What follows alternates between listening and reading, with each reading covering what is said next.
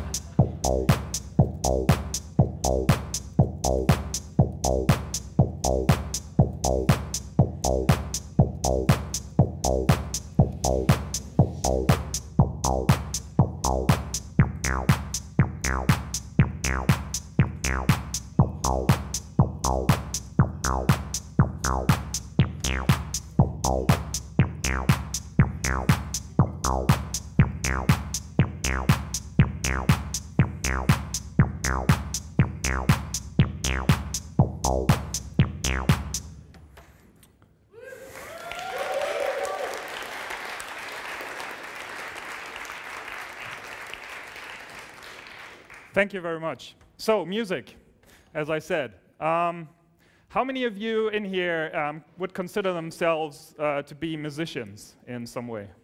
Well, quite a lot of hands. I expected your hand to go up, Paul. Great. So, how many of you actively play an instrument on a regular basis? So, there should be, there are a little more, a few more hands there because, I don't consider myself a musician somehow. Not properly trained and all. But usually when I speak to a crowd like this, there are an astonishing number of hands going up, and you're not an exception here. And I find this kind of interesting because I think playing music and programming computers somehow goes well together. I still didn't figure it out completely, but sometimes a job is very stressing and music can be very relaxing. And on the other hand, a lot of music is based on mathematics, and we usually like mathematics and stuff like that. So it goes well together, I think. Now with myself, sorry, I have a little cold here. My voice might be failing, so I'm going to play a bit more music later on, so I don't have to talk. So myself, I started learning to play the flute in elementary school. Who shares this? Yeah. And I hated it. I hated it. I really hated it. And so as soon as I could quit this, I quit it, and I've never started to learn an instrument again. It's just I cannot tell you how much I hated it. And I basically so this is I have probably noted it wrong, but this is the tune in the fourth in the what do you say fourth year in school. We had to play our best flute tune we were able to do. Thank you. And that was one I learned in first grade, and I played it just because I was so fed up with this. So anyway, so I stopped doing music at all for a few years, and then I somehow got back into it, and the reason was that I got my first home computer, which was, of course, looking at my age, a C64. Who else had a C64? Just a few hands. How many of you are actually born in the 70s? This kind of interesting information. Ah, yeah. I'm getting old. Shit. And so we had this awesome magazine in Germany called 64er Magazin. Who remembers that? Okay, a few hands. And you know that back in the days, so when you found computer listings in computer magazines, they were actually not there to tell a point or something, but for you to type into your computer to get new programs. That was the main way of distributing software, like printing listings in magazine. Let that sink in for a minute if you're born in the 90s. This magazine even had their own program that enabled you to input binary data. So they had this program where you would type in large columns of hex numbers with checksums to input a program that was not written in BASIC, so you couldn't really type it into the computer easily. And I did that with one program because I really, really wanted to have this program, and it took me about 2 weeks to type in this several page-long hex listing. And the program was called Sound Monitor. Anyone remember that?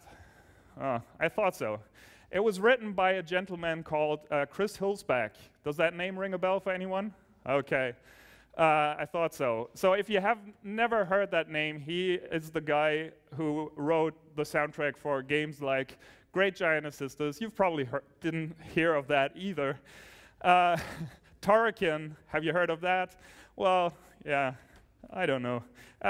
He was pretty popular at that time. And it was the first freely available software to do proper music on the C64, where you can basically do everything with the hardware that the hardware is actually able to do. And the hardware, the sound hardware in the C64 was a 3-voice analog synthesizer with filters and all. And that's the most amazing sound source you can have in the 90s, in the 80s.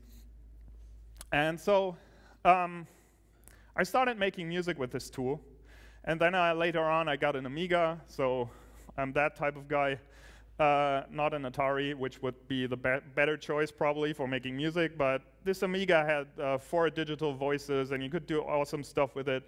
And there was this free software called ProTracker, and the interface to put in music looks like this. And it's basically columns of numbers, and Sound Monitor was a very, very thinly disguised machine monitor with some basic ways to input notes, and it looked a little like this, and ProTracker just improved a little bit in that it had buttons you could actually click with a mouse to do certain things. But apart from that, it's just writing down numbers to make music. And I did that throughout the whole 90s into the 2000s, and made a lot of music with that.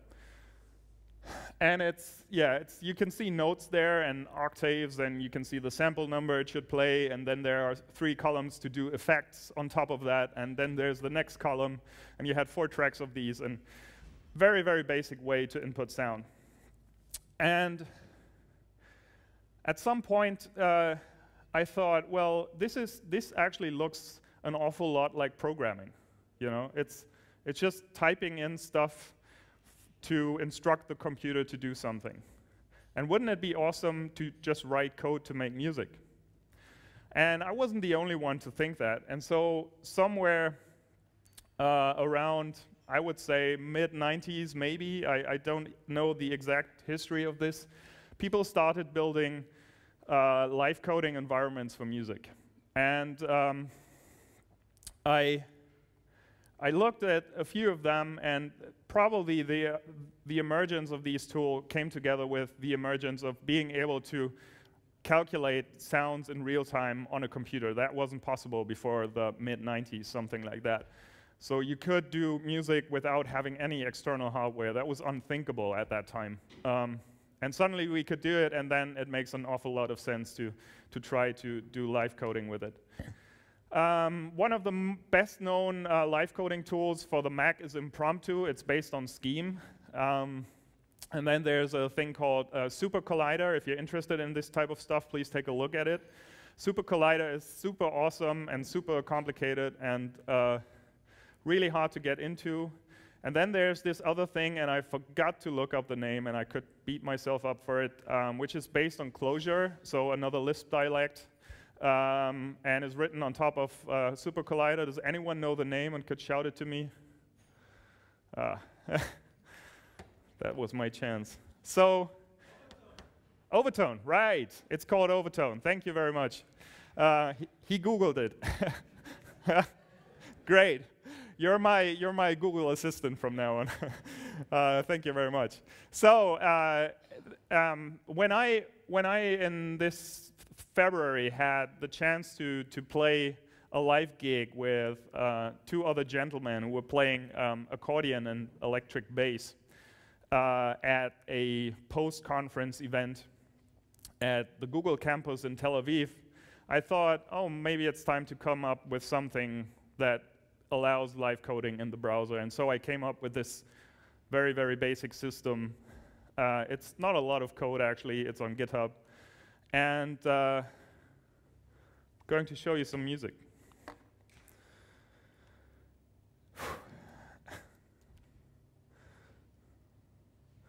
So the thing with live coding music is that it takes a lot of time, and I thought I could probably do it from scratch for you. Turns out I'm not unnervous enough to do that. So I'm going to show you a bit what this is doing. So the thing about live coding is, and using something like JavaScript for doing this, is that you can actually use code to produce stuff, obviously. And so this, you can take an array and then feed it into something else. And ARP is just a small abstraction I wrote to build an arpeggiator, if that rings a bell. And it sounds like this.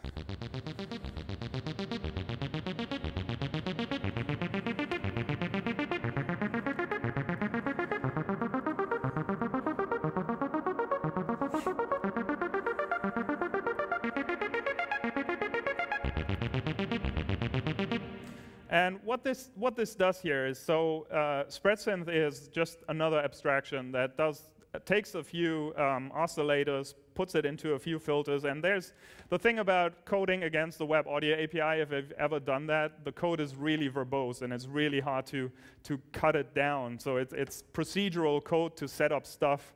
It's almost declarative, more or less, and so it's really good if you're doing live coding to abstract it away in things that are a little easier on the eye and on the fingers. So I'm going to start this again and just improvise a little bit on this.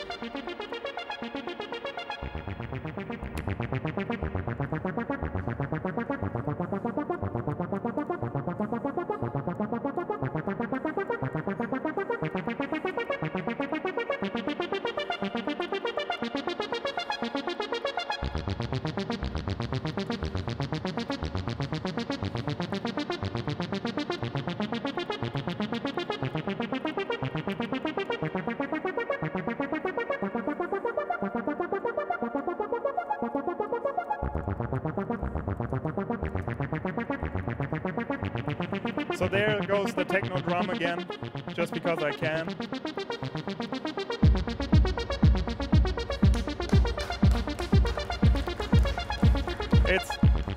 It's playing a sample.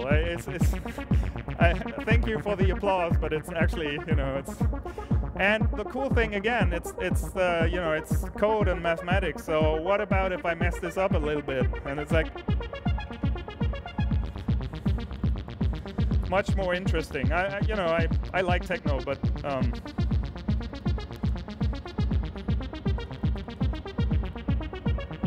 that won't work.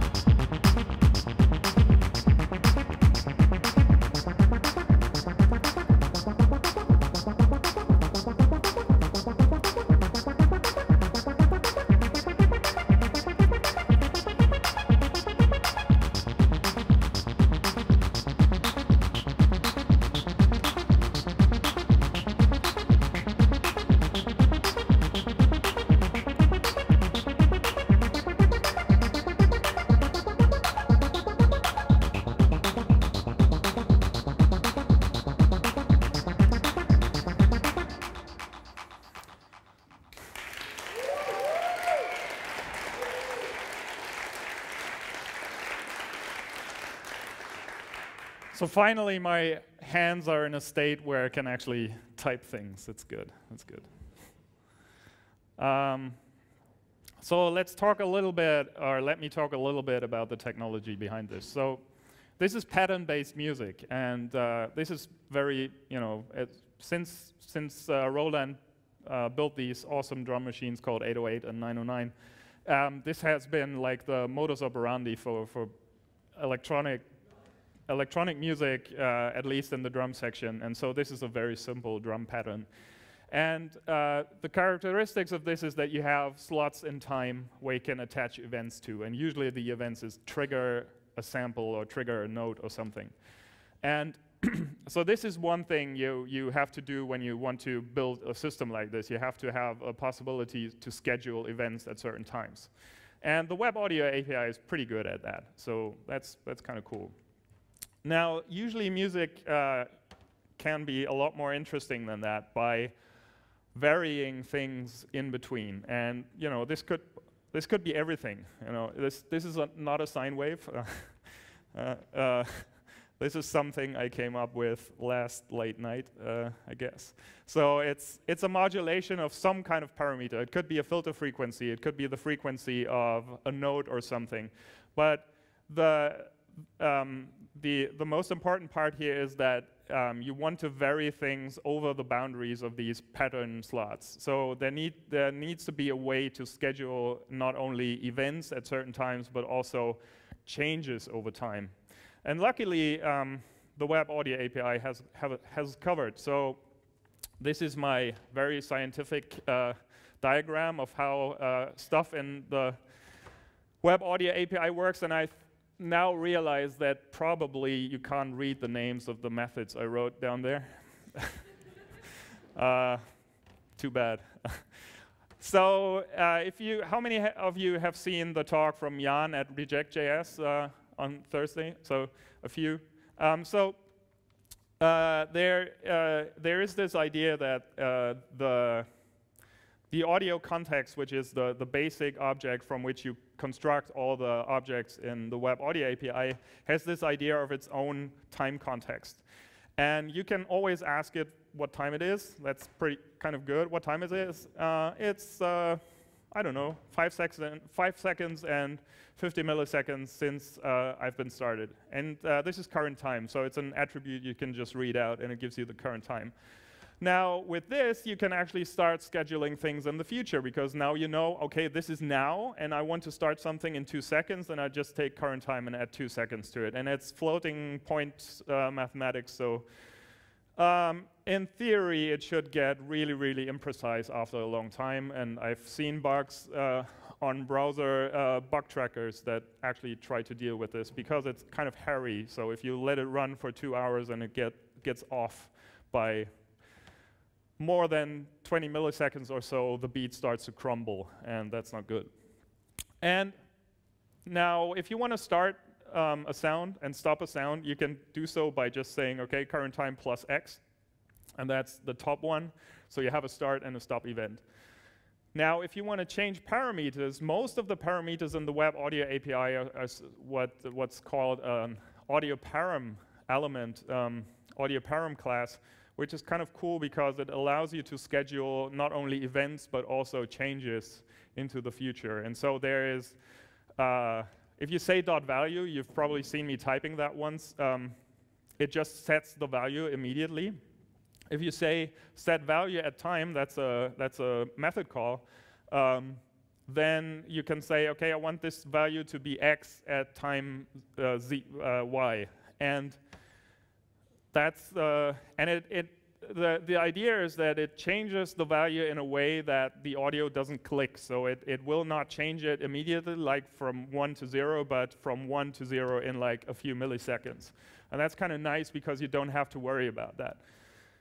And then you have also the possibility to say, OK, I want this value to gradually change over time. And there are linear changes, so linear ramp to value at time. That's a pretty great method name, if you ask me. and exponential ramp to value at time, and then there are a few others that allow you to be even more creative with these things. And the exponential one is extremely interesting because in music you often deal with values like frequencies or so, where it makes a lot of sense to not linearly interpolate but do it exponentially. So that's kind of very cool to have. And with this, you can actually do best of both worlds. So you can schedule events on precise timings and then change values over time. And everything you've heard, like the small filter phase at the start of a note, that is basically me scheduling filter changes over time, and that's all happening in my abstractions. And they are quite easy to handle. Now, there's a problem. If you want to actually make music and change parameters over time in real time, let's say you have this controller and you want to change things with knobs, then you suddenly have a problem of, well, I can schedule things in the future, but what do I do with these button thingies here? And or with knobs or with sliders or whatever. And that's actually a problem that is not very easy to solve for reasons that are quite complex. Trying to explain them anyway. So there are basically two categories of nodes in the Web Audio API. One is the generator part, which are disposable. So you start a sound, you stop a sound, and the object is basically gone, or can be thrown away because you cannot start it again. It's not reusable. And the problem with that is if I want to attach a value in real time to it, I have to reattach it every time I create a new object. And this can be quite complicated. And then there's this other category like filters or effects that can actually exist for a very long time. And there, it's not so much of a problem because you have that one object you can talk to at all time. And I really didn't solve this problem very good. So to show you that it's basically possible to do that, I have a last example that will hopefully show a few of these things better. So again, I don't start from scratch because I don't want to bore you for too long here. So you've heard that before.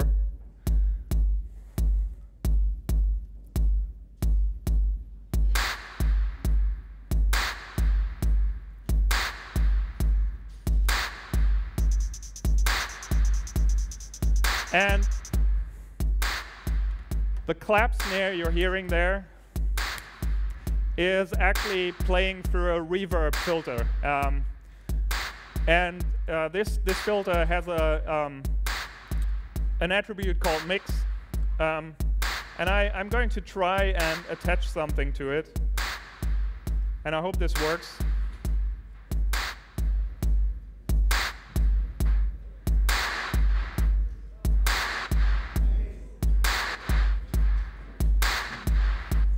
So this is a leap motion. And there's this JavaScript library that allows you to do leap motion stuff in the browser, and I've just attached it. So this method looks quite complicated, but that's just because I have to kind of traverse the object graph of this frame that comes from the sensor, and I need to do it in a way that doesn't crash if the object is actually not there. So that's the best thing I came up with.